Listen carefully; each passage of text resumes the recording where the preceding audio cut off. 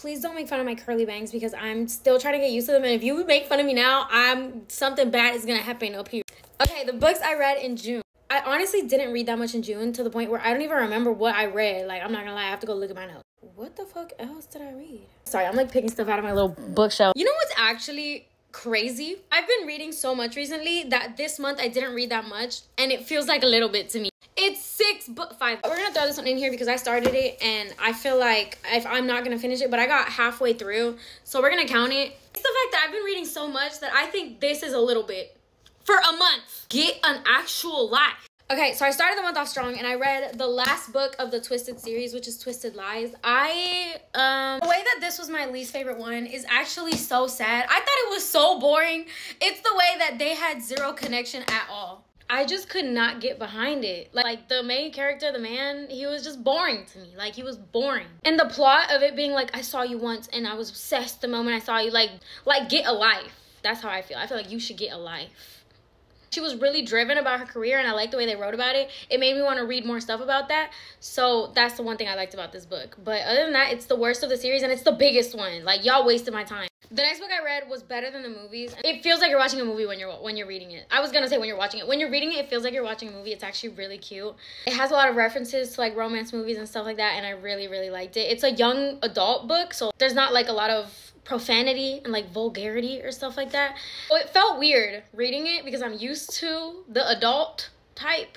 Like, I loved it. I'm gonna get more into YA because of this book. And then I read this. I started it and I hated it, and then in the middle I was kind of like, okay, I kind of like it, and then towards the end I was like, okay, I hate it. I wanted to give Penelope Douglas another chance because she wrote one of my favorite books, but she keeps failing me. I try and she keeps failing me. We'll get back to that. This is about like pen pals who got assigned to each other by accident because the teacher didn't know that one was a girl and the other was a boy, and one of them hated them when they found out who they really were in real life, and then it was a bully situation, and then they fell in love, blah blah blah. Boring. But there were some parts that I did like.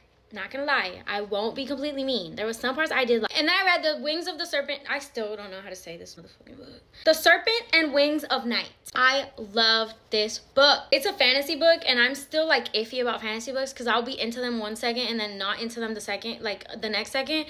And with this one, I was into it the whole time until we got towards kind of the end where I was just bored.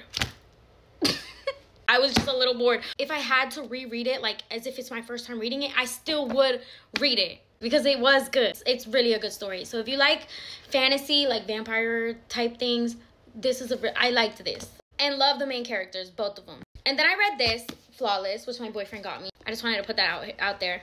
I liked this book.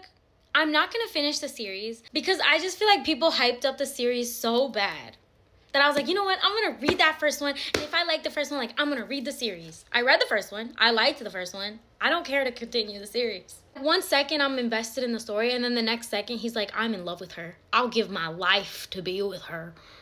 Yeehaw.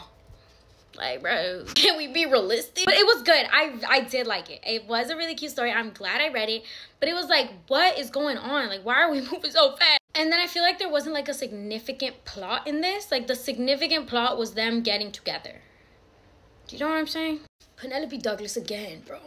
I tried giving her another chance, bro. Penelope Douglas. I am not going to finish that. There's one thing I realized with this book. Right? I definitely like men. This was fun until it was not. Then I'm like, okay, y'all bitches are doing too much. And we get some significance in here. Like, what? What goes on in Penelope Douglas's brain? How did she come up with this stuff? I basically read this. This is how much I have left. I read this, bro. And I feel like I have no idea how it ends. I'm this deep in and I don't know how it ends. I don't care either. Do not care. Penelope, sweetie, I'm sorry. But no. Also, look at this. Look at this malfunction. This is the page. Like, I don't know what happened here, but that shit's crazy. Oh, anyways, I don't care. This was a strange book. It was a really strange book. I might finish it in audiobook because sometimes like I can just zone out and listen to it, but reading it was not the thing for me. And then literally the 31st of June, 30th, there's no 31st. The 30th of June, I started this. This Summer Will Be Different, which is the second book to Every Summer After, which I loved. Rated this 5 stars. Really like this. But So I thought I would really like this one. And I thought maybe that her main characters are going to be a little younger because I like reading about people my age. When I opened this and thought that they were like 40 years old, I was like, bro, they're not actually 40 years old, but they're older. So I read like one chapter and I was like, oh.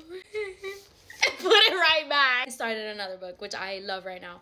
But then July 1st. So I'm going to count this as June because I just want to. Just so I could get it out of the way because I did want to know what the story was. I read an audiobook, finished it in a day, and I liked it. It was okay. And that's it.